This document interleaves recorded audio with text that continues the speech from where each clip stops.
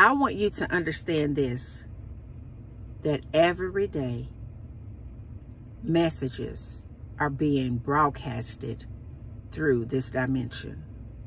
Now, a lot of times when we talk about broadcasting, we tend to think about the news, or we tend to think about media. That's what we tend to think about. But even in that regard, where do you think those messages come from? It comes from somebody, right? But somebody had to get that information from somewhere. That somewhere is from a thought. I want you to understand this one thing, that there are messages being broadcasted out through the heavens. And here's the rub on it. It's either going to get you blessings in your life or curses in your life. You can decide. See, inauthentic people have tried for years to hide the fact that you are that powerful. They mask things in the form of entertainment, sports, and all these things to keep you in a coma. But when you have an awakening, you finally realize it has to be more to life than this.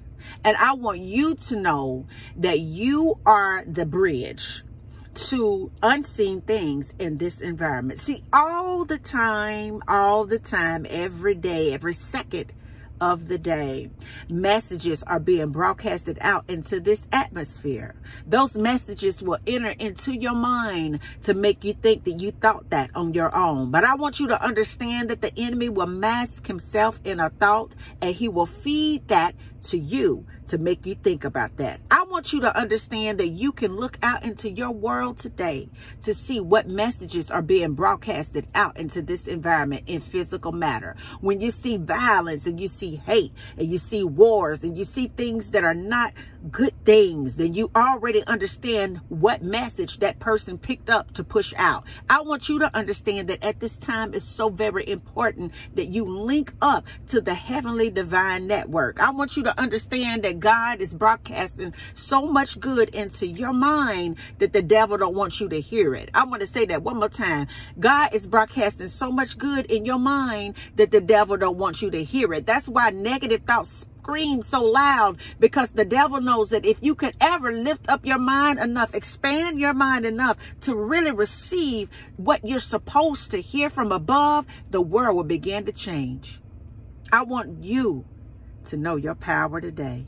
It is important that you understand that you are a human projector in this environment. See, you are the only being on this planet that can think about something so long that it will begin to take form and show up. You are the only human being in this planet, the only species in this planet, baby, that can speak a word and later on look up and it will manifest in your life. You are the only species in this planet whose mind is so heavily sophisticated and connected to unseen things that when you think about something, circumstances will begin to bend and to turn and to twist and show themselves to you. You are the only human being in this dimension that can speak a word into the atmosphere and your word claps back at you. You are the only one that has the power to do it. You are a human projector. I want you to think about that. Think about your power today. Think about how privileged you are to know this information.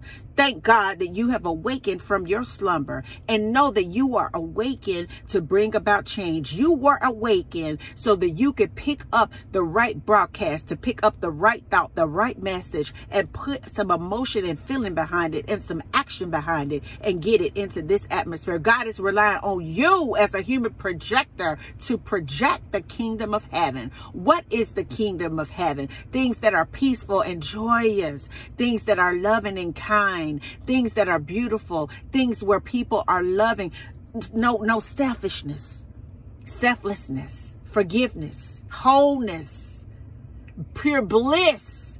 That's what the kingdom is all about. Not hate, not anger, not, depression, sadness, fighting, just doing disastrous things.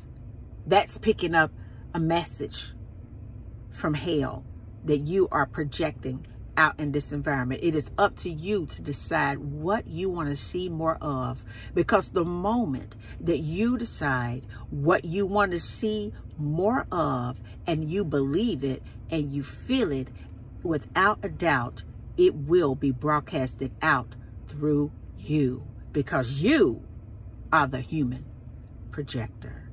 And into the next video, guys. Mwah.